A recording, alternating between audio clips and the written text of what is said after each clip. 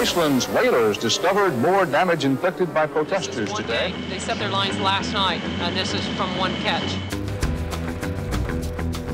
She called the park rangers in to make the arrest, and while waiting, kept the crew entertained by lecturing them on how fishing was a crime against nature. You're wrong. You know you're wrong. Funny. Not too funny if I stuck it in your mouth and drug it, would it be? And I'm sure everyone was happy to see the cops arrive. They're catching fish inside the national park. The Sea Shepherd Society has been compared to a militia. Except instead of assault rifles and grenade launchers, we buy ships. Some big, some small, all disposable. And even a submarine. Not that one. That was just a photo op.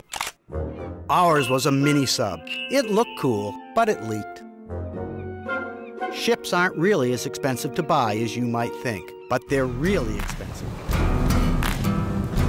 But what really brought him fame is when he stood in front of a Canadian icebreaker with fellow activist Bob Hunter to protest the harp seal slaughter.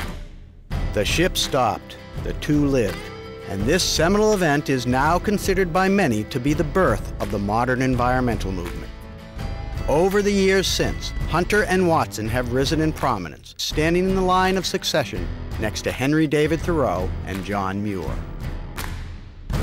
Hunter went on to become a best-selling author and news anchor for City TV, a Toronto-based network. Good evening, I'm Bob Hunter. Welcome to Hunter's Gatherings. I was in China last week. Watson became dissatisfied with the passive tactics of Greenpeace, so he left and created the Sea Shepherd Conservation Society. I came on originally as a TV cameraman for NBC. Liked what I saw.